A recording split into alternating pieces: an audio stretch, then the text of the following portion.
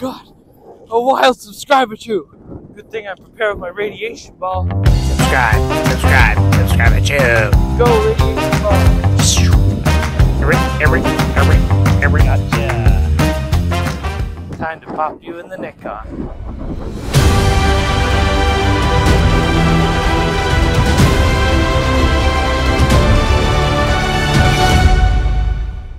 Hello, and welcome to another episode of XCT Chaps. We have 2 packs of beautiful cards. The idea is to use X-rays and go through the cards and hopefully pick up the special features of the cards. Like the holographic features on the Zapdos card. If the rare holographic cards are inside the pack, hopefully we can see them without having to open the pack. Yes. This will act as our control sample, which is actually my favorite Pokemon, Zapdos. I think it's because of the way, instead of hiding in the grass, he's kind of waiting there in the power plant, like, what's up, Ash? Kind of thing.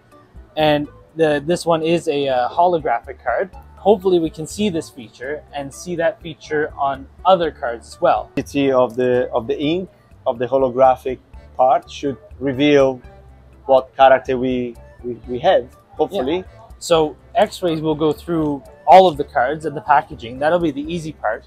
And it's actually a very good technique for this because we don't want to open or disturb the packaging. Yeah. So we need a non-destructive technique.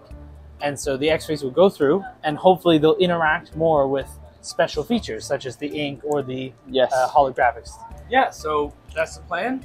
Let's do it. Let's do it. We're Chaps! Whoa, It's me, Professor Tree, and I'm here. Oh my goodness. 2 Poké-balls for you. Use them on your adventures. Remember, what do we do with them? you just add water. Yes, and Good luck, boys. whoa, let's pop it in the Nikon. Pop it in the Nikon. I've always wondered what the Pokemon do inside of the Pokemon ball, and now we can figure it out by shooting X-rays through it.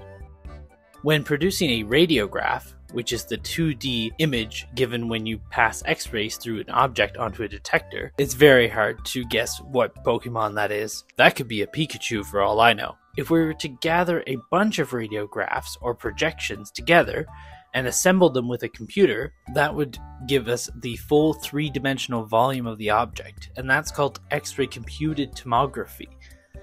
And with that, now we can see the Pokemon much better.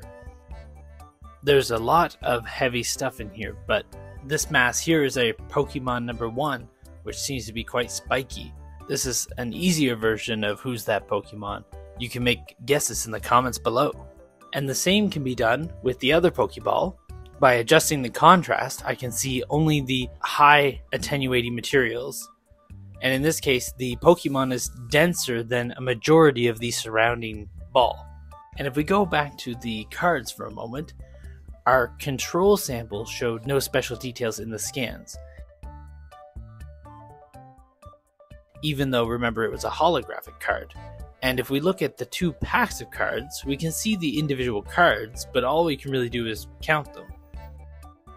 1, 2, 3, 4, 5, 6, 7, 8, 9, 10.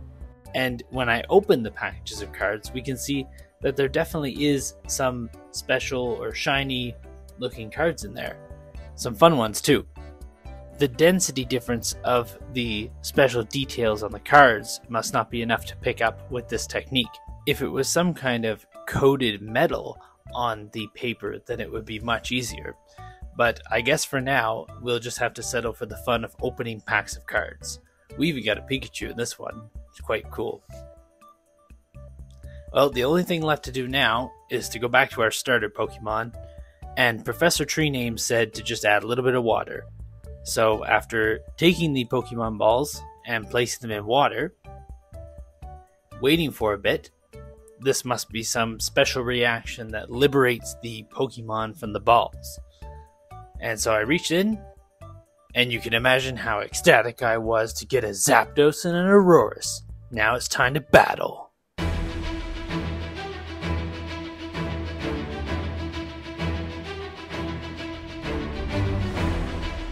Aurorus, use the Ice Punch.